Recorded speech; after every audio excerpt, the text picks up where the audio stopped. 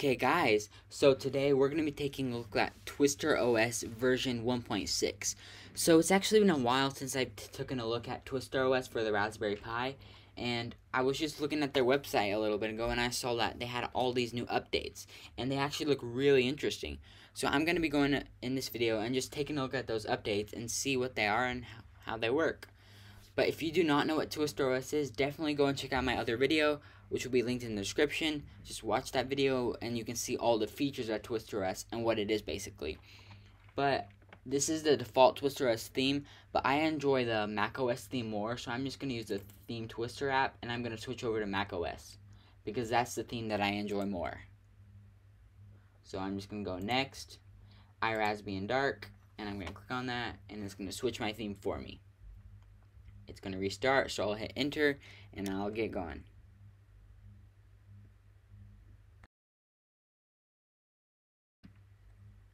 Okay, so I'm back on the macOS theme now, and as you see, it looks pretty nice, looks just like macOS for me.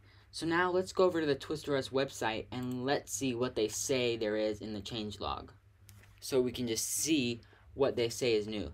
So it loads me straight up to the TwisterOS website actually, and I'm just going to go over to downloads, TwisterOS for Raspberry Pi 4, and you just go scroll down here, TwisterOS version 1.9.6, changelog. Let's take a look. So there's a About TwisterOS app, and this app actually looks really cool, and I'll be showing that in a minute. We have a disk usage analyzer app, a TwisterOS Web Apps launcher app. This is an app that I am super excited about. It just looks so interesting and so awesome. Then we have TwisterOS Diagnostics, Pulse Audio, they fixed some problems there. This is another one, added support for exe files, icons, and double clicking to launch with Wine. So this is going to make us installing Wine apps so much easier. All you have to do is double click on them now, and I'll be also showing that in a minute. But yeah, so we also have an updated README, and it just gives some thank you to Phoenix Bird for his web app and Juan Lozano for his About TwisterOS app. So as you see, there are a lot of good updates to this one, and let's get over here and let's see what there is to do. So let's first start with the About TwisterOS app, and let's see what that looks like. So we just click the TwisterOS app right here, accessories, and you scroll down, and it's at the bottom right here. It says About TwisterOS. So you click on that, and look at this. Oh my goodness, this looks just like macOS. It looks exactly like it. We have so it says TwisterOS. We have the logo right here. It shows what version it is, the Raspberry Pi model. Like, this is so awesome. Displays. I have one display right now, and that is my resolution. Storage. I'm running this off a 57 gigabyte USB drive. Our memory. I have 8 gigs of memory installed. And support. So, I mean, look at this thing. This thing is amazing. It looks just like macOS. You can do tons of stuff from here. Like, this app is so great. I love it. I just really do love it. I just want to say great job for creating this app. It's amazing. So next thing that I want to take a look at is the TwisterOS Web App made by Phoenix Bird. So if you go over here to Internet, right here, TwisterOS Web Apps. That's what it's called. So all you do is you click on that, and it's going to launch this TwisterOS Web App thing. And looky here, we have so many apps, so many games, so these are all the games. We can go over here to multimedia, and you can open Spotify, Netflix, Hulu, YouTube, all of that stuff straight from here. It's just amazing. We have Discord, Elements, WhatsApp, TikTok, Zoom. We have all of our stuff that we could possibly need right in this one app. It is just amazing. So I'll just be going over a few. Okay, so let's start out with some multimedia. We can just go over to multimedia tab, and let's just go to YouTube. So YouTube works just like the website. It is the website. It just opens up in an app type of thing. So as you see, the icon still is Chromium. So if I wanted to play something, I could just do that, open it straight up, and it would play through the YouTube web app. So it's pretty cool that you have all these apps located in one place, so they're super easy to access. You can do whatever you need all from these one things. I mean, so that's pretty much YouTube. You guys all know YouTube. We can just close out of that. There's Spotify, Netflix, Hulu, and I can't confirm all of these things works, of course. I'm not signed in or anything like that. All you have to do to play a song, you just hit one, you hit play, and you go straight off, and it starts playing for you. It's really great. Netflix, like all of these things. I'm not signed in right now, but it's just awesome that it's this easy to access all of these awesome apps. And it's not only limited to these. You have social media like Discord, Reddit, Messenger, Teams, Skype, Telegram. I obviously can't go through all of these things. That would take a long time, but I can still show you guys. Like, let's go to Among Us free play. So these games are web browser games. They're not really games that are installed on your system, obviously. So it's all web browser based, so you definitely can suspect some not very great performance, obviously. You see here on player, it's Among Us, but it's through the web, so you can definitely see tons of lag and a lot of slowness going on here. Like, it's a lot, but I mean, is it playable? Yeah, it is. So that's enough of that. Let's try another game out. Like, let's try classic Minecraft. So honestly, I haven't tried these either before. This is the first for me.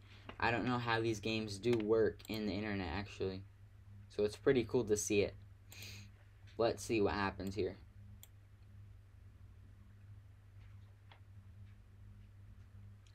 So it says it's just generating the level, and it says carving and growing.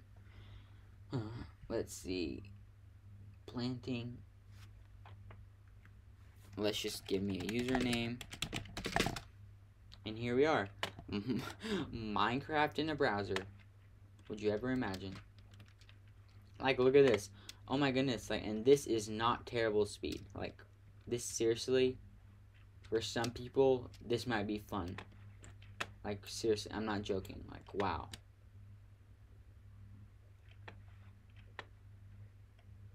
Wow, wow, wow. This is really cool. Oh my goodness, yeah. This is cool. I'm not going to go into the gameplay and stuff now because that's not really what this video is about. But still, let's just close out of there now. Say escape. Leave. So you see, there's tons of other games I could click on here and try to play. Oh, we haven't... Here. I got interested. Quake 3 in a browser.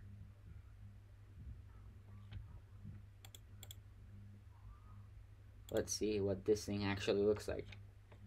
So let's see, do I agree? I agree. I'm actually really interested to see what this is. So I definitely recommend just flashing this to a spare SD card, USB stick, and testing out this new feature. I mean, this new feature is super cool. Really nice.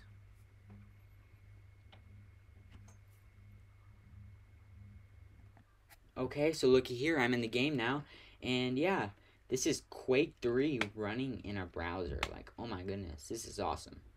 I can do all my stuff, I can shoot. Oh my, oops. Here I am.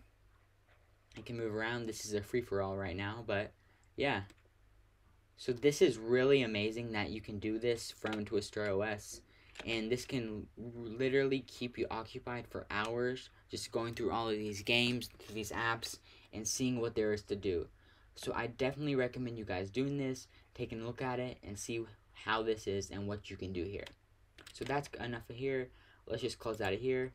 So go through these web apps and see what you can do. You'll definitely have fun. One more update that they did add to this TwisterOS version was opening up exe files from Finder or File Manager. So to do that, let's go and download 7-zip. I mean, it doesn't have to be 7-zip, obviously. It could be anything.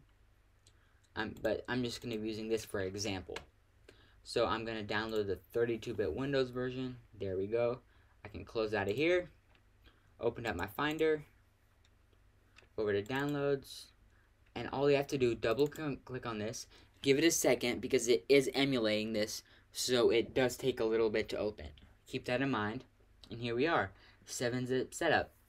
All you have to do to install it, click install, and your app will be installed. It's that easy. You can do this with any Windows app that's supported on here. Now it's that easy to install. How great is that? It's just amazing. I'm not going to install it right now though, but yeah. So this TwisterOS version 1.6 is really amazing. I've super enjoyed using it the time I've used it, and I'm probably going to be using it more.